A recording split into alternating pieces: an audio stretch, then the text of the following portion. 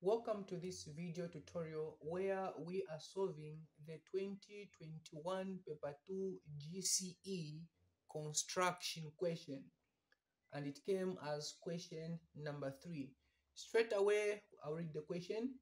Answer the whole of this question on a sheet of plain paper. A.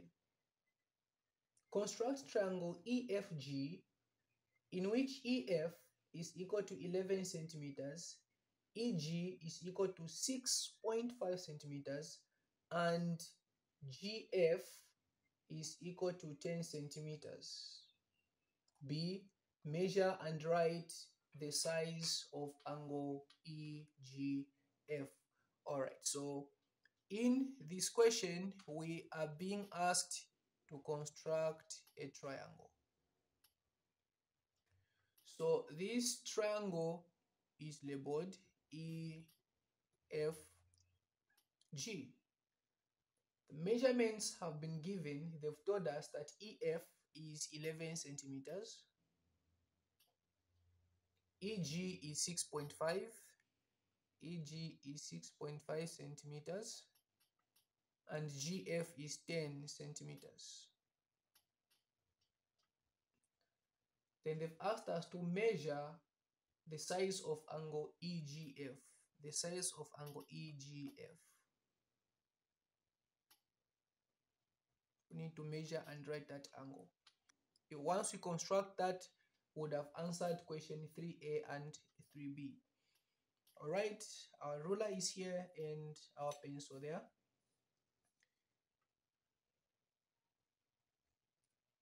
So the base is 11 centimeters.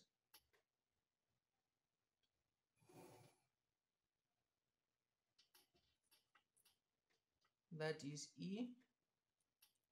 That is F.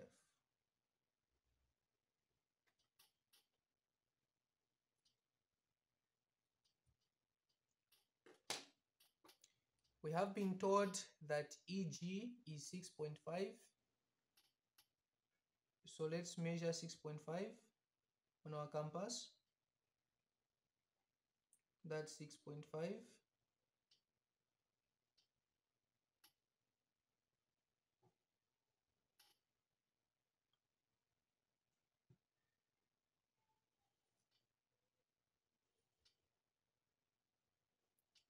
That's 6.5.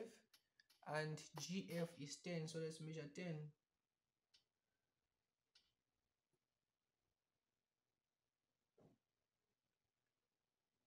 So that is 10 centimeters.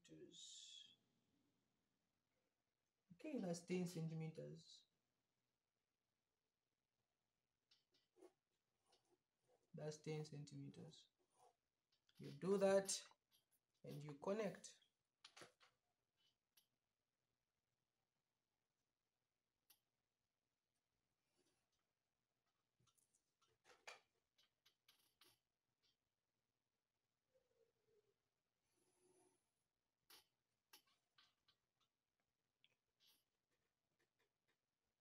Eleven centimeters, 10 centimeters, 6.5 centimeters, and that's our G. We've been asked to measure and write angle EGF. Angle EGF, which is right here. So let's make that measurement. Using our compass, alignment is important. Like I've said in my previous videos, make sure you align the protractor properly.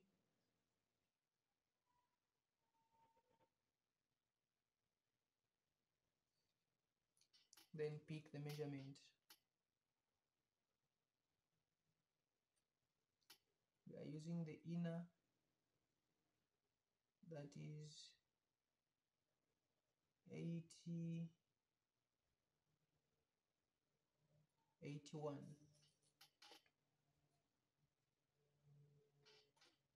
That's 81 degrees. That's 81 degrees. All right, so we have our 81 degrees. To me just try to confirm the other side.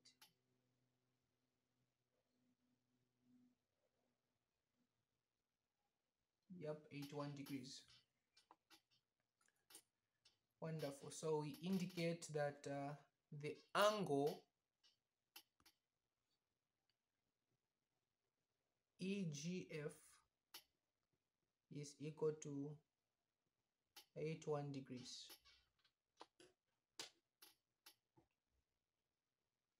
The angle EGF is equal to 81 degrees. Having done this, we've answered question 3A and 3B. So let's go to question 3C, which says, within the triangle EFG, construct the locus of points which are 1. Equidistant from EG, 2.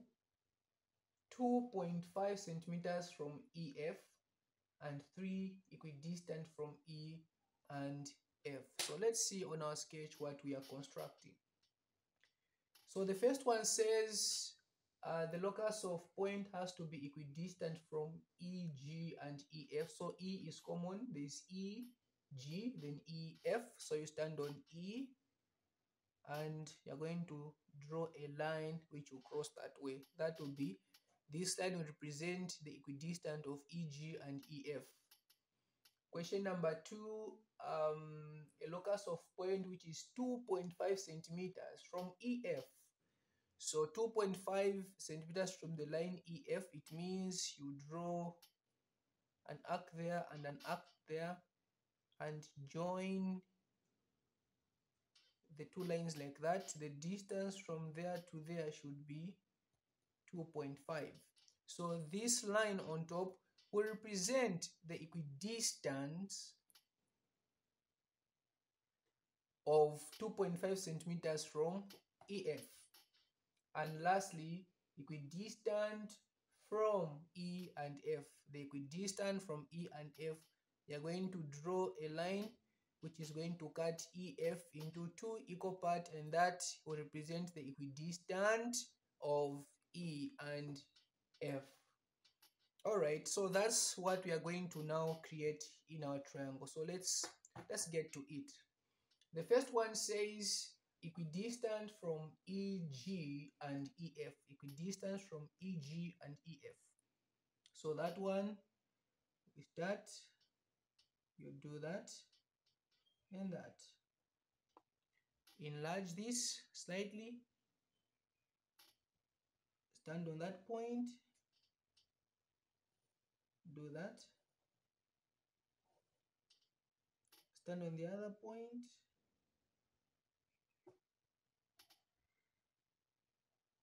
Without changing the measurement, and do that. Connect the two.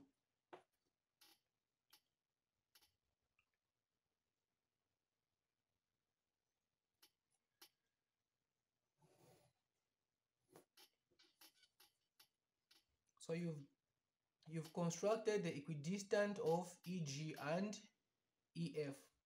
The second one said 2.5 centimeters from EF. So 2.5 centimeters from EF. Let's measure 2.5 centimeters.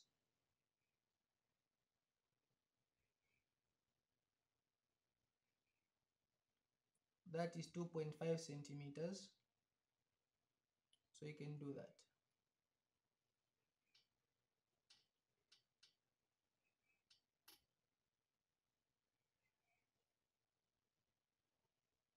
Wonderful. Connect the top parts of the two arcs.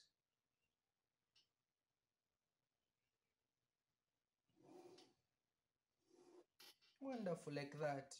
So this line you've drawn represents the equidistant of 2.5 from EF. So you can indicate in that way that this is 2.5 centimeters.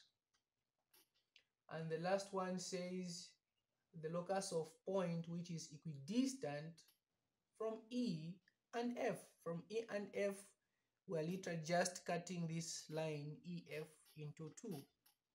So I think for this one, you can just do that. You draw that, come downwards, you do the same. So we're standing on F, you now move, stand on your E, and do that. And the other side. All right. So there we have it. That's what we have there. So you know that when you stood at F, you created this arc, and this one, when you are standing at E, you created this one and this one, and they both met where the two met there, and where the two met on the other side, you connect those points.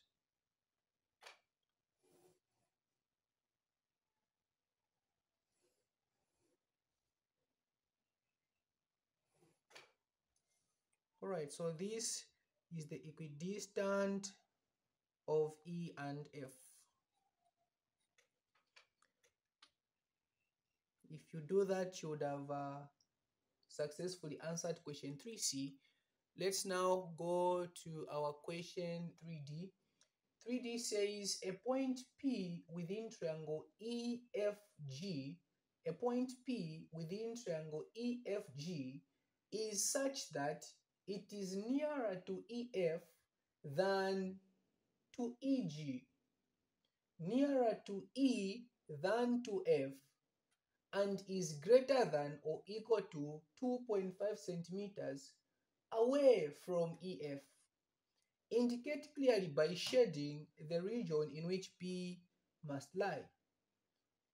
Indicate clearly by shading the region in which P must lie.